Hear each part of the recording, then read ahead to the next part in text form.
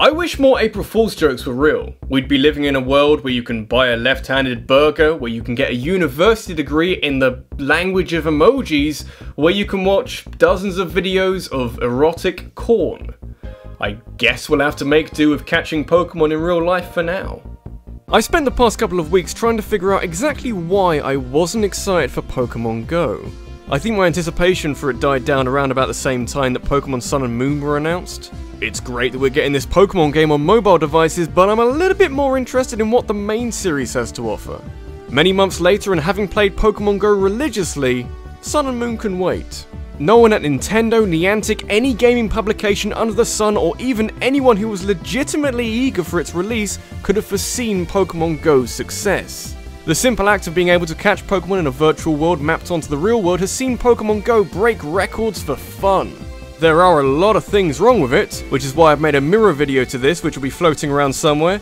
But what the game does right is very exciting, both for how the game runs currently and for the app's short and long-term future. Sometimes rampant popularity doesn't align with quality. I don't think this is the case here. I think we've got something good.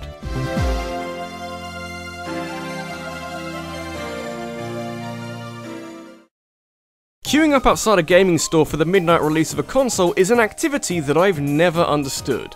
I like to think that most people buy consoles for the games and not the console itself, but maybe not? You do things in a certain order. You say, ooh, I'd quite like to play that game, maybe I'll get something to run it. Which is done well with Pokemon Go because nowadays, everyone's got a smartphone. Apart from the fact that no handheld on the market comes with augmented reality features that you link through the internet, Pokemon Go as a game could only ever work on smartphones. The good news is that loads of people have these nowadays. It's not like it's a case of there being this exciting new game that everyone's playing that you need to take out a small mortgage to play. That is, of course, if you don't currently own a Windows phone because it appears you've been left behind. I'd say you deserve it, but I don't know a thing about running Windows 10 on a smartphone. Could be amazing for all I know. And there's another thing, not only is it available on a near universally owned platform, but for the time being it's also free. I've heard that Niantic plan to run ads on it later, but make a premium version and I'll happily help this tiny company grow larger. Lord knows they deserve it.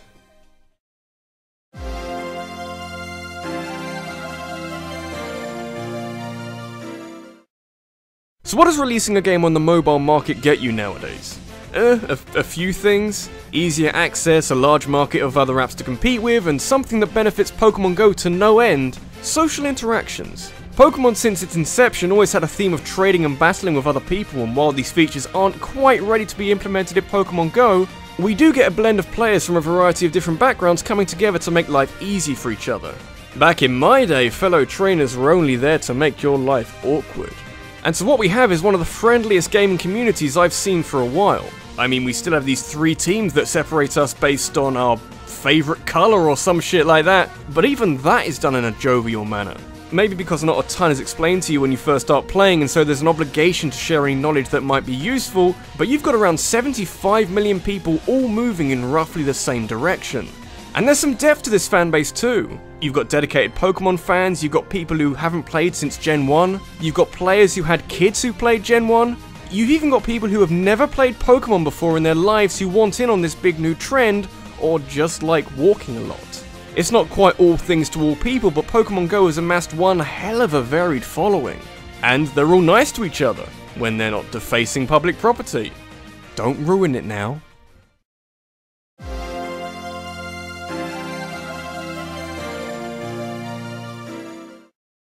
Naturally, as Pokemon has grown since 1996, it's moved away from the games that made it so hugely popular and introduced more and more Pokemon to the roster, to the point where if the last game you played was Red, Blue or Yellow, checking out the most recent Pokemon game is a leap in the deepest of deep ends. So in comes Pokemon Go, a hugely popular application that crucially only deals with the first 151. Even then, who knows what's going to happen with those legendaries. The thing is that anyone with any prior experience of Pokemon can likely name a large chunk of these Pokemon, and only including the most marketable monsters means that no player feels overwhelmed. Not only that, but if Niantic and Nintendo want to, and I'm pretty sure they do, they can ease this revitalized fanbase back into Pokemon and slowly feed them all of the new Pokemon that they missed out on. And that works really well for making sure that Pokemon Go has plenty of free updates to keep players engaged. Better yet, it's content that they don't have to work too hard on. I'm pretty sure they're taking the models from Gen 6, so all that Niantic need to do is make sure everything's working well together. And as long as they space these updates out a bit, they're sorted for the next couple of years. I doubt that Pokemon Go is going to leave us quickly.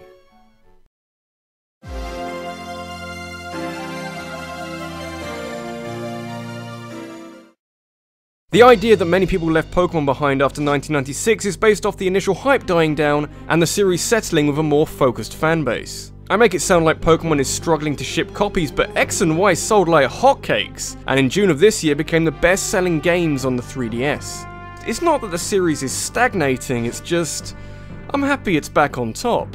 And so is Nintendo, holy shit! They didn't have a ton of influence, but what they've got here is an app with their name somewhere on it that's helping improve both their reputation and their share price. Right up until Nintendo said that they didn't make it. Even so, Nintendo and Niantic have suddenly taken control of a market where they had very little presence. Miitomo was a great pathfinder but lost momentum very quickly. Hopefully Pokemon Go, which I gotta say is probably the most suitable anniversary game that I can think of, hopefully this can keep going a bit longer. Seems like a long time since we were talking about the demise of Nintendo. Oh ye of little faith.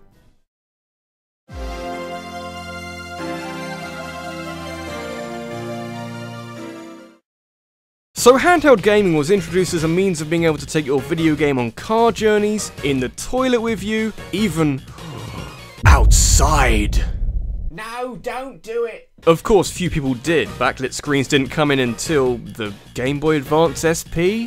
Maybe the Atari Lynx, I don't know. My point is, I think, that gaming's tried hard to make gamers a bit more active, or at the very least to go outside a bit more often. Pokemon Go's managed that without even trying. And yet it doesn't feel forced. It's not like you catch Pokemon by using a treadmill hooked up to a game console.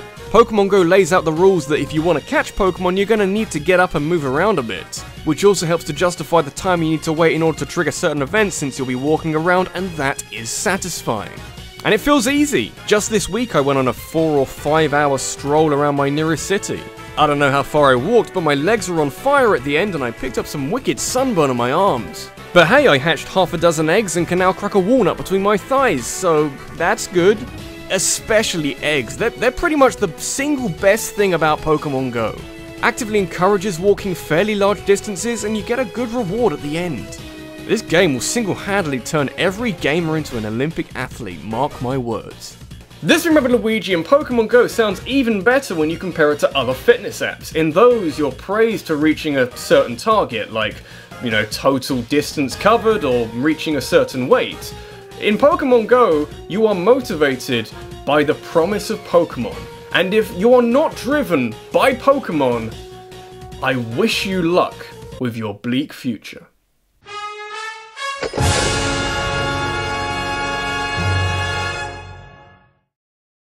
Hey guys, thanks for watching. It's been a busy week. I took on the mantle of trying to make 2 top 5s in a week for the first time ever, and, you know, I didn't think it went too badly. It was a little bit stressful in places, but I'm proud of the 2 videos I put out today. Incidentally, if you haven't seen my more negative thoughts on Pokemon Go, there's a link to the video in the description below. And if general you enjoyed what you saw today, consider donating to my Patreon, where I'm posting video tutorials on how to make videos like this. Although I haven't made one in a while, I've written them all out, I've written so many things, I'm just looking for that little bit of spare time to put it together. Bit of free time, it's a rare commodity nowadays.